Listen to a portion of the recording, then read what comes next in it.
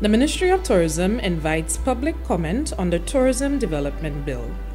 Under the proposed bill, all service providers will be required to submit data as it relates to their performance and characteristics with the purpose of measuring the impact of the tourism industry and inform policy decisions related to the development of the industry and its subsectors.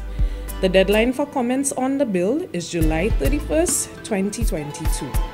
For more information, visit the following: slutourism.govt.lc, facebook.com/mintourismslu, and slbs.org.